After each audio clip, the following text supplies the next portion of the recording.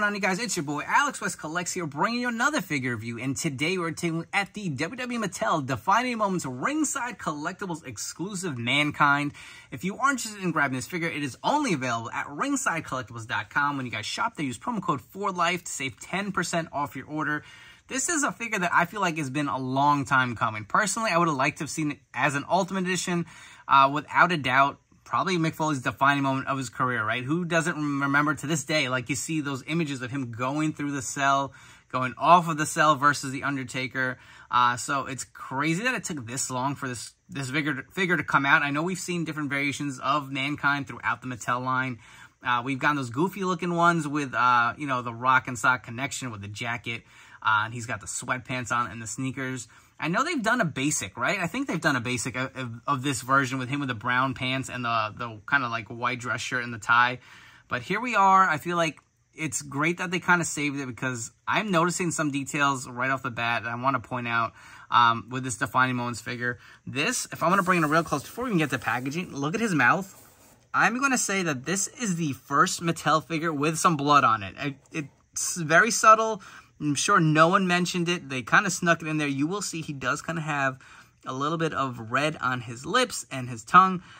Hopefully, maybe, fingers crossed. I know it's a Mattel line or, you know, geared towards kids, but hopefully down the road we get something in between, you know, maybe a little more of a bloody action. Not quite blood and guts from AEW Jazzwares, but it is on there on this figure. I didn't know that and notice that when I first saw this figure at WWE WrestleMania Access, but that is a little tidbit I want to point out because I'm very excited. And you can see this is your traditional Defining Moments box. It is obviously scaled down. If you did watch my last review of Cody Rhodes, I did discuss that in full.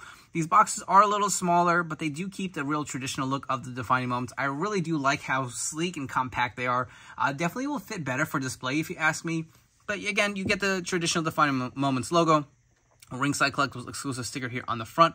The Mankind nameplate at the top. You can see as far as accessories, you get 2 heads, a bunch of interchangeable hands. On the side, you get the image of Mankind. Same image on the other side. On the back, you have the read-up, as well as Mankind on top of the cell, looking down at The Undertaker. What an iconic moment. I still remember watching this live, like, holy shit, what the hell just happened? Like, unbelievable. It just really set the bar so high. I don't think any Hell in a Cell has really topped it since, in my opinion. I don't think it ever will, but this figure looks great. Let's crack him out of the packaging and see what he's all about. And if you guys were curious to see the insert on the Defining Moments Mankind packaging, you do get the smiley face with the Mankind mask on the back, as well as the signature here on the bottom. Alright, so here we go. We have Mankind out of the packaging, and as far as his accessories go, you do get a set of interchangeable open hands. You can see the other one is on the figure, as well as a set of mic holding hands. Additionally, you get an interchangeable head. This is the same Mick Foley Mankind head that we've seen going as far back as, I want to say, was it Elite 17, the first initial release of Mankind, and with the removable mask, you can see it does have some nice detailing to it. The mask, obviously, is removable, kind of ports over the hair. Not bad, but I feel like this head is a little dated. I kind of would have liked to have seen something a little different. But you know what? They do include it, at least if you want to have Mankind before all the havoc started in Hell in a Cell 1998 to the actual head scan that I'm sure a lot of us are going to display on this figure. So let's actually zoom in on that head scan real quick. And look how spot on that looks. The smile. He's got the tooth in his nose, just how it was after he fell through the cell. And again, I'm going to go out there on a limb and say that is blood on a Mattel figure. That has never been done before. So it's nice to see that they kind of snuck that in there and nobody seemed to notice, because I didn't when I originally saw it. But it definitely looks really good. You can see the nice sculpted goatee there. Just such great likeness to Mick himself. Absolutely love how that head sculpt came out. And if you do want to compare them, here's how they look side by side. Let's zoom back in for you guys real quick just so you get a better close-up look. You can see both head scans right here. We'll remove the mask, like I said. A little bit of a goofy kind of looking head scan. I'm debating on whether I need 2 of these. One to display with the masked head, and then one with this head. But I don't know. I haven't quite decided that yet. I don't think the mask actually fits No, there's no way to do it because it slits on through the back of the hair too. So there's no way to actually get that in there. But looking at the actual hair sculpt, I just noticed this before we get to all the tacks and the goodness on the back. It is actually in kind of like the Cactus Jack kind of bun. I don't know if that's accurate or not.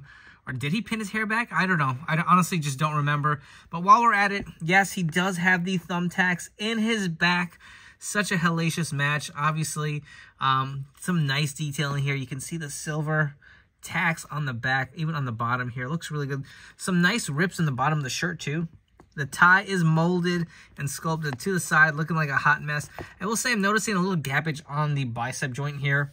I don't know if I really care for that. Same on the other side. Just look to be a little tad too big. And his arms are really jacked.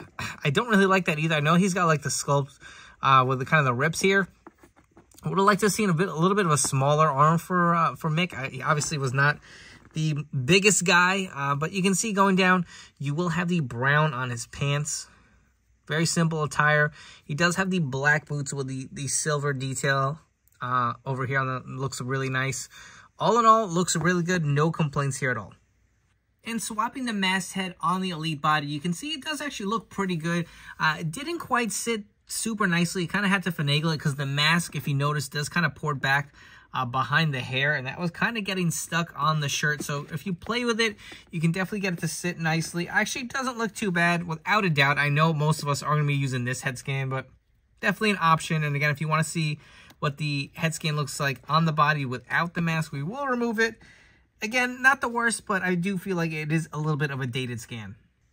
Starting off our Mick Foley comparisons, we have two different Ringside Collectibles Cactus Jack figures. On the left, we have the ECW Ringside Cactus, and on the right, we have the Cactus Jack based off of the Street Fight versus Triple H. And you will see that the ECW version actually is a very similar head sculpt that comes with the Defining Moments Mankind. You can see the similar kind of smile. Obviously, the hair is sculpted differently. He does have the tooth in here, but does have some similarities. Next up, we have the Elite Dude Love here on the left, and on the right, we have the original New Gen era Mick Foley in the all brown. I feel like this definitely needs an updated look. Hopefully, we can see that down the road. We have a few more Mankind figures. So on the left, I remember grabbing this from my collection so long ago, the Elite 17 Mankind with Sacco. You can see that the head sculpt is exactly the same with what we're getting with the Defining Moments figure here. Additionally, this was kind of re-released as a repaint in the Rock and Sock 2-pack with the Rock. You can see, obviously, the sweatpants are a little different. This figure does have the sneaker mold versus the boot mold on the brown pants Mankind here in the center. Additionally, we did see these released in another wave. I believe it was a SummerSlam Elite. So we've gotten this Mankind quite a few times, but for the first time, we're actually getting some bicep cut articulation. You will see on this figure, it did not have it. It was just kind of that little articulation at the elbow. So that is improved for this Defining Moments figure. And I think that is something that does put over the top. And for our last comparison, we have the man who threw his ass off of the cell. We have the Ultimate Edition Undertaker, and I absolutely love the pairing of these two together side by side. Before we wrap up here with some final thoughts, if you guys are enjoying this video review, do me a favor, hit that like and subscribe button down below. Don't forget to turn on those notification bells for the newest reviews coming up on my channel. We still have the Defining Moments of Bret Hart and Shawn Michaels to go through, so stay tuned for those coming up real soon. As far as this Mankind figure goes, I absolutely love it.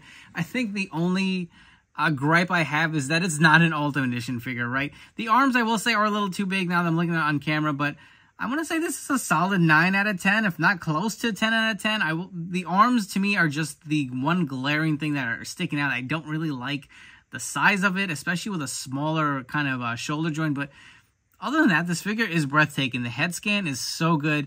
You got the tacks in the back. You got the tooth in his nose. You got the blood on his face. And if you don't like that for whatever reason, you got another head you could go with. So, I mean, definitely a lot of options for just an Elite figure. Again, I really wish this was an Ultimate Edition. That, to me, would have set it apart beyond belief. But without a doubt, this is the best Mankind Mick Foley figure that Mattel has ever made. It has such great detail. There was so much love and care that went into this figure. Bill McKean did a phenomenal job. I highly recommend it. Again, this is only available at ringsidecollectibles.com. It will not be sold at retail. When you shop at Ringside, code for life. We'll save you 10% off your order. Before you go, don't forget to follow me on Instagram at AlexWestCollects. I hope you guys have all enjoyed this video review, and I'll catch you all on the next one.